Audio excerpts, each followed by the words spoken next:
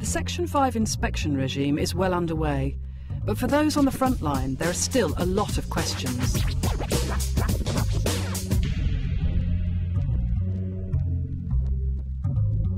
Three determined primary heads from a cross-section of schools have come to Ofsted HQ to get their questions answered.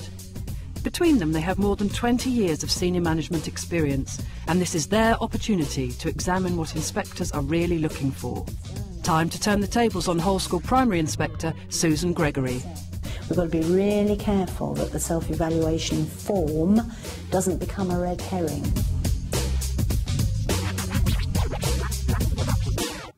I've been talking to some head teachers who've had one of these new style inspections, and they say it's been very varied, the people who've been spoken to, and particularly the teachers who've been observed.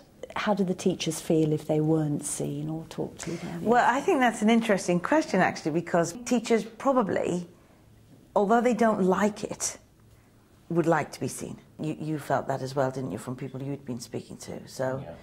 Yeah, the inspection I know of within Barnet went very well, but some teachers weren't actually seen in that school, so that feeling of being part of the team, contributing to a major part of the school year was a difficult one for teachers.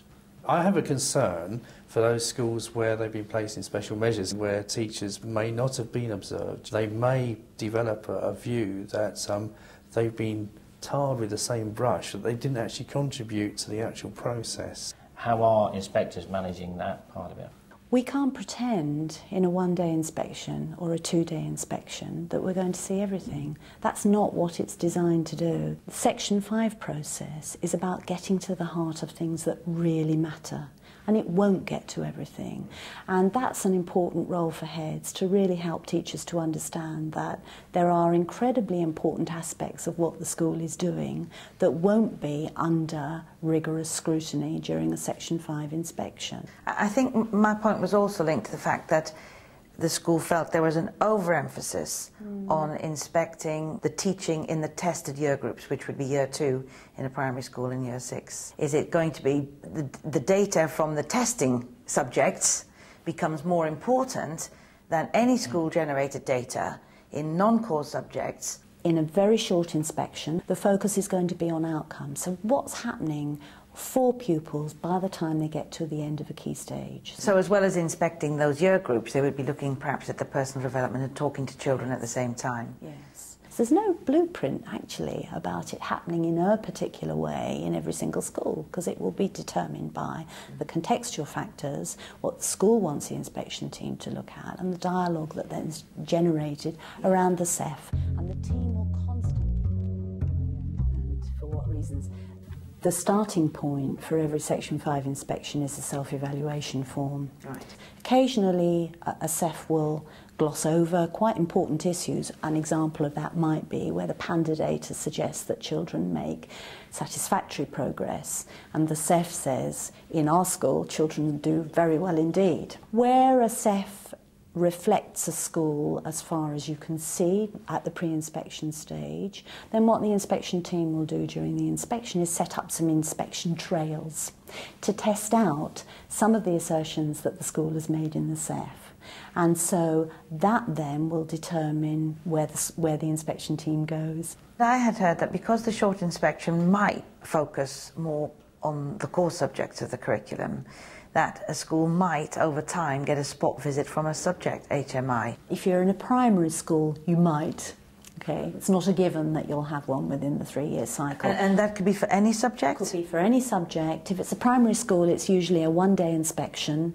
It will be focused on the self-evaluation that the school provides of the work in that particular subject. So what I'm asking is, will we be getting subject inspections, say, in art and design? You may well do. So that there's an interest in the wider curriculum. That's what I'm pushing at. You really, certainly will do. I presume there is other data that Ofsted has available apart from just the SEF and the PANDA. We're reliant on local intelligence to What really by trigger. local intelligence? That sounds... Okay, that's an interesting interesting term, a new bit of Ofsted jargon, isn't it? It's about working with local authorities, working with schools. How successfully did you feel your team managed to gather evidence from the governing body? I was fortunate as much as my chair of governors, who's very experienced, was available. However, that was through luck rather than judgment, because you just can't plan with a 2-day sort of like lead-in to have governors available at the drop of a hat, really. And I think that's something that needs to be addressed. Yeah, I was wondering as well about parents, how parents are involved in this new inspection. Was that more difficult or easier this time? I think you've got to have your data there, though, haven't you? You've got to have, as the previous system was, to collect information from parents. But is there still a questionnaire that goes to parents? There's a questionnaire that goes out, and you need to turn it round very quickly. Did you use other data from parents that you might have got under self-evaluation? That is one of our development points, really. I mean, that's. But would you think that would be a good idea to have? Absolutely. I think it's something that a lot of schools need to take on board, and we will be doing that. There will be some schools that feel as though they haven't had enough dialogue. We're not all brilliant at doing things as well as we can. I think that, definitely. And we know there are things to improve. For inspectors in September, where you are. Can I also ask a question then about the evidence that might be requested to back up statements in the CEF? Again, people that I've talked to have said they've been advised that they should have, for every point they make in their CEF, they should have a paper trail and have it to hand for the 2-day inspection. I mean, how close is that to what you're expecting? That sounds as though that would increase bureaucracy rather than reduce it. Well, we're slightly cynical about some parts of it. I think also, across different local authorities, schools are doing very different things. Very different things. In our local authority, we're asked to do a Barnet's own type of CEF document for Barnet, and then we have to do CEF for potential Ofsted. Does it have to be in the Ofsted CEF format? Is it not good enough to have a school self-evaluation document that is presented to Ofsted at the time that a school comes forward for an inspection? Some schools may choose to do that. They are being encouraged to complete a self-evaluation form and to submit that. We're hoping that head teachers won't shut themselves away in rooms, fill out the CEF and then produce it for the inspection team, because that's not going to give a very good flavour of how the team works in the school. Schools are not expected to provide portfolios. That's what Ofsted's stance is. Schools should be able to point to the evidence. And that doesn't mean show me by getting out 10 files. It means give me an indication of where the evidence is and show me.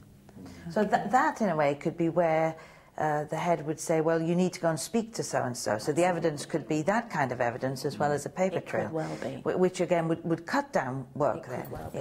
What inspectors will do now is they'll say, let's have a look at maybe a couple of your children. Let's have a look at how well they're doing. Let's have a look at the things that you've done to support their progress, to support their personal development. So can you tell us, when do you freeze the CEF then? What does a frozen CEF look like? Absolutely. Isn't it interesting how playground whispers and Chinese whispers get around? What actually happens is, when the school gets the phone call, at that point, a copy of the CEF will have been taken from the school's site. Let's say you haven't yet done your analysis of the SAT results fully from the summer term, and that you haven't updated your CEF. That's not a problem. All you need to do is make sure that the lead inspector knows about the status of your CEF and the fact that there is more data and there is more evidence that you want to talk about that isn't necessarily reflected in the document that's been taken off your website. So there's nothing that can be frozen. Please reassure colleagues of that. And what would you be expecting schools, in terms of making their own judgments? We've had debates, haven't we, about whether you should aim for the next highest judgment to what you really feel or the one below. What's the view coming out about that at the moment? I think I'd have to ask you, what would be the value of pretending that the school is where it isn't, trying to cover things up? How can that possibly benefit children ultimately? And that's what CEF should capture. I don't think you need to worry about that so much, because I think as head teachers we're quite modest, aren't we, about making our own judgments. We'd rather put it the level perhaps to what it is and hope that somebody would say, actually, you're actually better than you think you are. I think that's an outcome. And I guess in a sense then they're checking out the head teacher's judgment of the school, aren't they?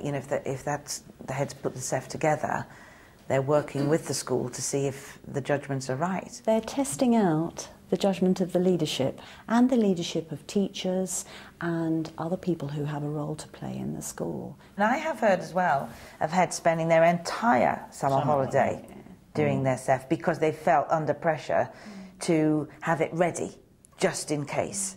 You know, are there going to be any good examples, good practice that we can look at and helping to train us to give you the right information?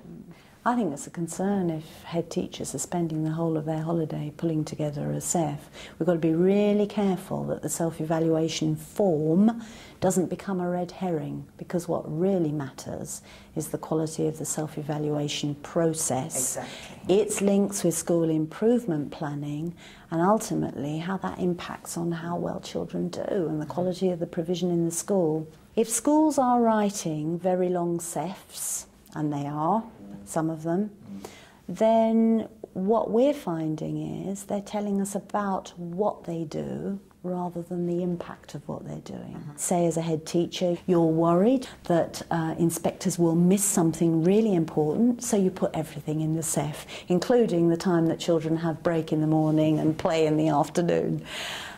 That's not what the SEF should be. So what's it identified in terms of its strengths? What's it identified that it's needed to do next, and what's the outcome of that been? And that's what should be in the SEF, and that's what should generate the dialogue. And you can really help out with that. There's a little bit of pressure there, and I just wondered how inspectors manage that, the personal ambition, the personal nervousness about an inspection for the head teacher. You'll probably be reassured to know that inspectors are inspected as well. So part of my role is to go out with other HMI and quality assure inspections, so we're inspecting the inspectors, and I too am inspected. And that's right, because we're accountable for the quality of what we do. And inspectors must be sensitive with heads, and we hope that we get that right. We don't always, we know that. Are there enough inspection teams to meet the demand, shall we say, of the 3-year cycle? And people who want to be inspectors, that's always interested me, actually. Well, it's interesting because we've got a much reduced workforce now. So what regional inspection service providers or contractors have been able to do is really take the best of the inspection workforce that we have to offer, and very much looking for practitioners like you to come forward and join inspection teams. So you would hope head teachers could continue as head teachers and maybe do one per term? That's what we're hoping, Right. yes. Are you happy that you have got the right workload for the teams, that they haven't got too much on in 1 week, that by the end of the week, if you're at school at the end of the week perhaps, you might get shortchanged in some way? As good employers, we should be mindful of the right sort of work-life balance for our inspectors so that they're able to really conduct inspections of the highest quality. And you're right, it's something we need to keep an eye on. Some inspectors lead an inspection and might contribute to aspects of another inspection during a week. But as I say, you know, that's certainly something that we would be mindful of in how we deploy our team. Just a bit of feedback for you. I think Ofsted have improved that part of it hugely. I think I've had 4 inspections, and each one has been improvement in the personal relationship with the head teacher. So we've begun to fear it less and feel that a relationship can be developed and we can show our best. And if you establish that good relationship, it's good for us all, it's good for the children. Yeah. Don't know how you feel, Andy? I think the more inspections we have, the better it becomes for us all.